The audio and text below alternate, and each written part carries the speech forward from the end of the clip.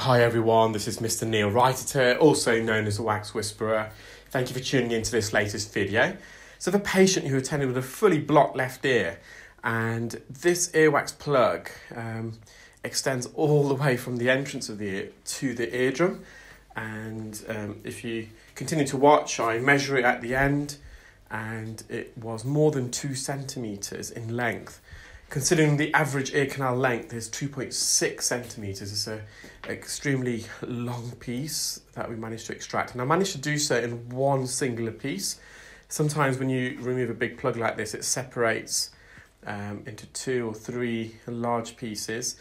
And I suspect the reason why this patient's suffering from earwax impaction is because of the anatomy of the ear. And you'll again see that in a moment. The ear canal is quite narrow, but it's also extremely bendy.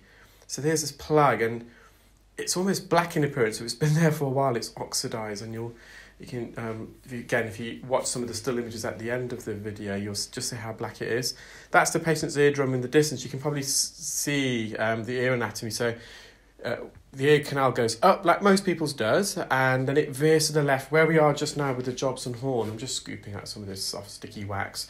That's the second bend. That's where the cartilage portion of the ear canal meets the bony part. And it really veers off to the left. It's almost like a chicane.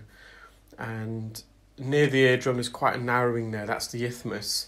So I suspect this wax is trying to migrate, but it's getting trapped deep in the ear past the second bend. And it's just causing a natural build-up. So I'm just going to use this Jobson horn now just to remove some of this surface sticky wax. We could just leave that, if I'm truth be told. It's not going to affect their hearing. However, it is risk-free, and me doing this because I'm on the cartilaginous portion. And I just thought, whilst the patient's here, let's just remove some of the sticky wax. You can see it's quite syrupy, honey in texture. And this instrument's called a Jobson horn. It has got other names like an ear carrette, and essentially it's a hollow spoon. And the spoon, the angle is slightly bent forwards, and we use that portion to apply pressure either against the canal wall or getting in behind the wax.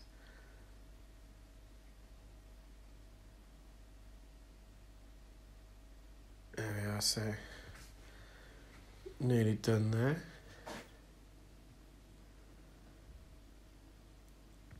And again, he's going to see that his eardrum is just veering to the left. I'm really having to bend my endoscope, my arm, the wrist, and that's a still image of that wax. You can just see how black it is. It's really dark in appearance.